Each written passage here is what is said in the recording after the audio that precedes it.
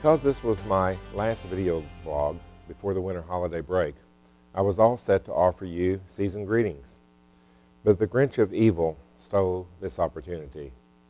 The tragic event that occurred at Sandy Hook Elementary School the Friday morning of December 14th will be forever etched on my brain. Rational minds that value human life can't fathom how anyone could do that to elementary school students. We, the staff of McKinney ISD, join our community and the rest of the nation in mourning the tragic events that occurred at Sandy Hook Elementary School in Newtown, Connecticut. We extend our condolences to the families of the victims and all of those impacted. We consider the safety and security of our children as our top priority. The district works in close partnership with the McKinney Police Department and the McKinney Fire Department in establishing preventive measures in the development of our security plans. Since the event in Newtown, Connecticut occurred, we have received approval from the City of McKinney to jointly fund the placement of 5 additional SRO officers at each of our middle schools. The officers will serve, and they will start serving as soon as possible. It is a blessing to have this request honored by our city. Also, the Chief of Police, Joe Williams, indicated that officers will now start visiting elementary schools on a routine basis as they conduct their rounds. I am also in the process of reviewing the construction schedule of our security vestibules that were approved in our last bond election, and will be meeting with the architect to see where the location of drop-down screens are needed when a building goes into a lockdown situation.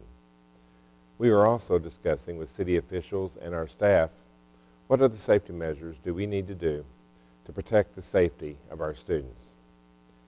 The safety measures that we currently engage in include building access security, controlled visitor and access and identification requirements, staff and student lockdown drills each semester, district and law enforcement agency response plans, and other efforts are under constant review. We also perform extensive security audits at each campus, and our campuses and districts employ a comprehensive crisis response plan. Our goal is to provide an inviting school atmosphere while at the same time maintaining the highest security possible.